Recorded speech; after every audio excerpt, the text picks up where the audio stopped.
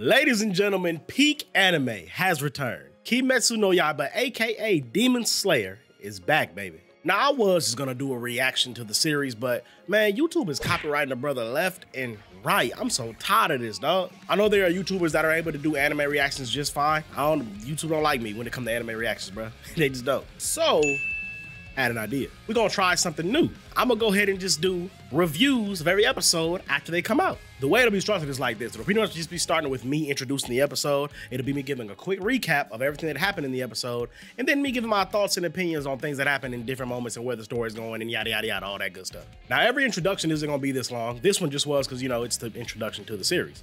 But with that being said, bruh, Demon Slayer Season 4, Episode 1, let's get it. So to begin, we start the episode with a scene of the snake and the wind hashira along with two other random Demon Slayer Corps members pulling up on some abandoned castle. Apparently some demons kidnapped some villagers and brought them here for whatever reason. I guess they wanted to kumbaya around a campfire and have the villagers as a little snack. But anyway, next thing you know, they see one of the demons running off with a villager over his shoulders. So they start to chase this nigga inside the castle. Now when they get up in there, two of the demons try to get the jump on them from around the corner, but the hashira shut that shit down with the smoothness, baby. Now this ends up causing every other demon nearby to rush the hashira, but they just too goddamn slow. The hashira tell the other two members to just run away because they're actually just in the way, which I was thinking that the whole time. Like, why are y'all even here, bro? Just go home. Go back to the headquarters. Now the wind hashira ends up using second form claws purifying wind to wipe out half the room of demons in one slice, and the snake hashira does the same thing with serpent breathing fifth form slithering serpent. Now the demon that kidnapped the girl takes off running like a little bitch, but the wind hashira like, nah fam, where you going? And he gets to chase his ass down.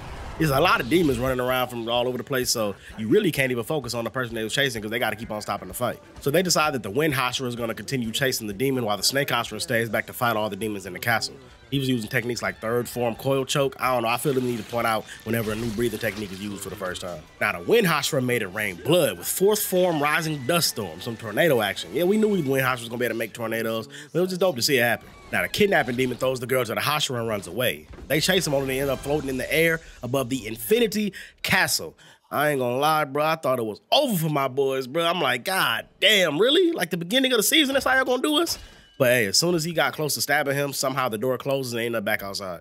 So next we see Kanao returning from a mission she was on, and she gets updated on the Swordsmith Village stuff by Shinobu. We also get to see Nezuko and Bez just chilling outside her box because, as you all know by now, she overcame her weakness to the sun in the last arc, so she's just out here. Tanjiro wakes up from what apparently was a week-long sleep and starts eating like Mitsuri. That boy appetite was crazy. And the other hashira, having already recovered, had a gathering in a separate room. Now this gathering is actually a meeting that is led by the master's wife because he's too sick to make it out from here on out, so I guess they'll never be able to see this man again. Probably one more time when he's about to die for real, but that's tough, bro. But anyway, she ends up asking Tokito and Mitsuri, the Mist and Love hashira, what caused the marks they had to appear. Because a long time ago, a swordsman of the first breathing form almost defeated Muzan, and he had the marks appear, so it was kind of a big deal. According to the legends, whenever the legendary marked one appears, marks will also manifest on other people, and I think we know who the marked one is, main character, you know what I'm saying? But yeah, they tried to explain how they made it happen, and it pretty much boils down to it happening in a life or death situation, a fight or flight type deal. Anyways, the hashira are told they're going to undergo some training to awaken the mark. They also say that something is eventually going to happen to the two that already awakened the mark, but they don't reveal what that is. Bro, that pissed me off. I'm like, come on, bro. Like, damn, man. You hiding stuff from us already? You going to have to make us figure it out? I'm just going to guess that it means that they're destined to die in battle or something, but I don't know. So after the master's wife leaves, Giyu tries to leave, but they're like, nah, fam, where you going? We need to talk about this shit, bro. And he like, nah, I'm not like y'all niggas. On some Kendrick Lamar shit. They not like us, you know what I'm saying? So the wind hashira's like, boy, what the fuck? You think you better than us? No, hell no. They was finna pull up on them before they could fight though. The stone hashira flexes its power a bit and makes everybody in the room freeze in place. I've been saying for the longest, I think the stone hashira might low-key be the strongest hashira. We gonna find out as the arc goes on, but yeah, he pretty much tell everybody sit their ass down because he got a plan he gotta tell them about. Now in the meantime, Zenitsu returns from a mission he was on, and of course he is shocked to see Nezuko just walking around outside. Now she ends up calling him a Inosuke though, which is hilarious because this man Inosuke has been teaching her to say his name over and over and over in an effort to get her to remember it. This is a pissing Zenitsu off. Now he said he gonna kill this man Inosuke next time he see him. Inosuke, hey, you better watch your back, brother. And in the meanwhile, Mr. Haganezga actually brings Tanjiro his new sword, his new Nichiren sword with Rengoku's guard on it. Now this new sword is a different depth of black than the previous one and is apparently made out of much better material, and it has the word slay carved onto it. Long story short, it's the ultimate sword. Now hopefully Tanjiro don't break it again. Inosuke overhype ass breaks through the window for no reason just to let Tanjiro know that the hashira training plan is about to begin soon. which is the plan that Gyomei creates because due to the lack of demon appearances ever since Nezuko conquered the sun, they got more time to focus on strengthening the slayers they already have as opposed to hunting demons now so much.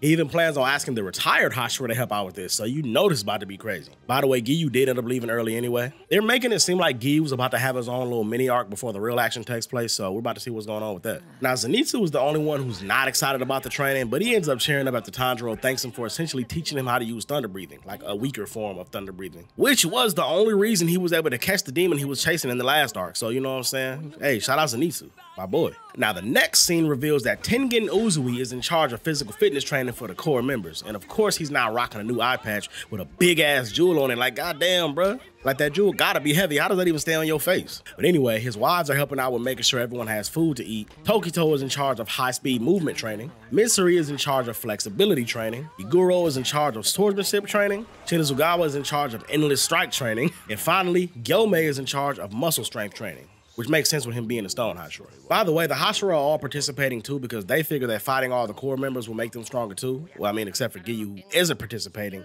which the master sends a letter directly to Tanjiro to let him know about it. Again, I think Giyu about to get his own little mini arc, so can't wait to see that. And meanwhile, Lady Tamayo gets a direct visit from the master's personal messenger crow, who asks her to come back to the Ubuyashiki residence to join Shinobu in her research of Nezuko's condition. Because, you know, Tanjiro already had her researching and looking into it anyway, but apparently Shinobu was good at that kind of stuff too, so they're like, bruh, just come to the mansion and join in. Like, you know, two heads are better than one.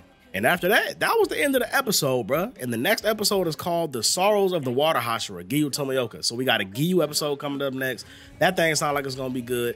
Are they finally gonna give us some good backstory on Giyu? More than likely. So, hey, my thoughts on the episode. First of all, we finally get to see the Wind Hashira and the Snake Hashira in action.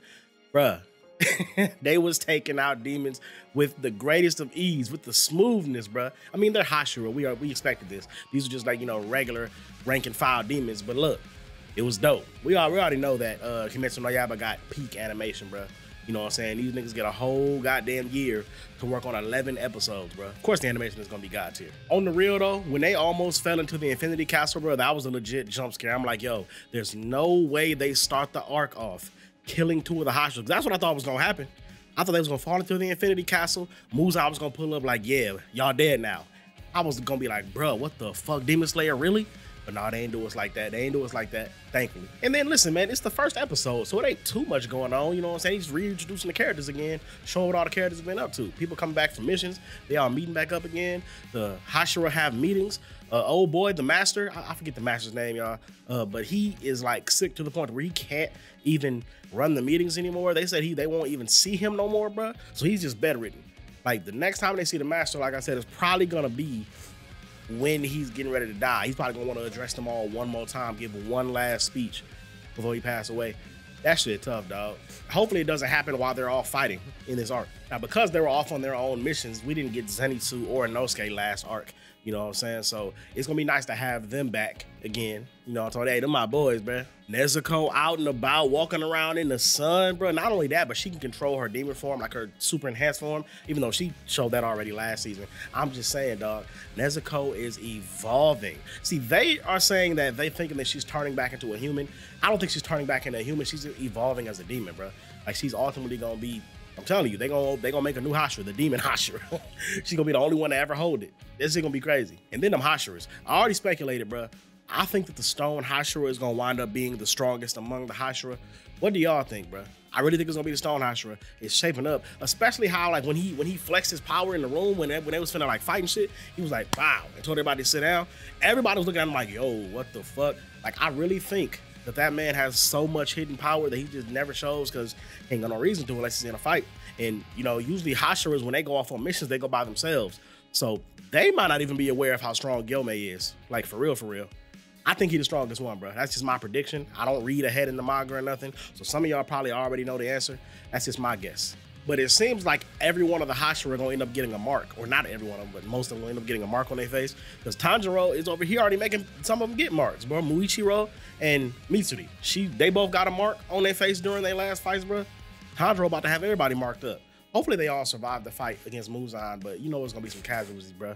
That's the thing. They hold my boy Rengoku, dog. I know it's old, but they hold my boy, bro. How they gonna have him fight Akaza, upper 3, All this damn struggling they've done with every other demon has been a lower ranked demon than Akaza. The first ever upper moon that we seen was Akaza, took that boy out. And now we get all these lower, and again, these dudes ain't no pushovers, but I'm just saying, the fact that they had Rengoku go against upper 3 is ridiculous. And matter of fact, now that I think about it, I speculated before that Rengoku was probably amongst the strongest of the Hashiras, not the strongest, but amongst the strongest of the Hashira before he passed away.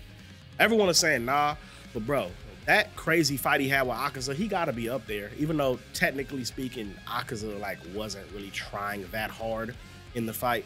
It's still the fight he put up, bro, with upper 3. I have to imagine that he would have been able to take out upper 4, 5, 6, you know what I'm saying? You know, things like that. Tanjiro, Zenitsu, and Inosuke all about to get stronger. They doing their thing, man. This arc about to get crazy. Again, it ain't really too much to talk about in this episode because it's the first episode, bro. But y'all make sure y'all stay tuned for the remaining episode because I know them things is gonna get crazy, bro. I can't wait to see the new abilities, the new techniques, the new demons they fight. I just can't wait to see it, bro. And it's gonna ultimately culminate in a battle. Well, okay, obviously the ultimate combination is the battle against Muzan, but I want to see Upper Moon 1, bro. I want to see him. I already have been spoiled on it. If y'all ain't been spoiled on his kind of breathing yet, I'm gonna give you 3 seconds. Go ahead and mute this video. 3, 2, 1. Moon breathing. That man has moon breathing, bro. Oh my goodness. Obviously, sun, moon. Sun is the original breathing style. He uses moon breathing. This shit gonna be crazy. So, hey, make sure y'all check out the next episode review. That's gonna come out next week after the episode airs. I don't know what day, but you know, we're gonna work on it and we're gonna go ahead and talk about that thing. Also, y'all hit me up in the comments and let me know how y'all like these reviews. I mean, I guess this is less of a review and more of like just a recap of what happened in the episode. But this is kind of how I gotta do it because, you know, copyright and everything. You can't really do reactions no more, anime, man. You be tripping. I might still react to fight scenes though, I ain't gonna lie. Y'all let me know if y'all want that. But make sure y'all show a lot of love to this video. Like, share, and subscribe. And until next time, we up out of this thing. It's your boy Dairu, we signing out. Peace.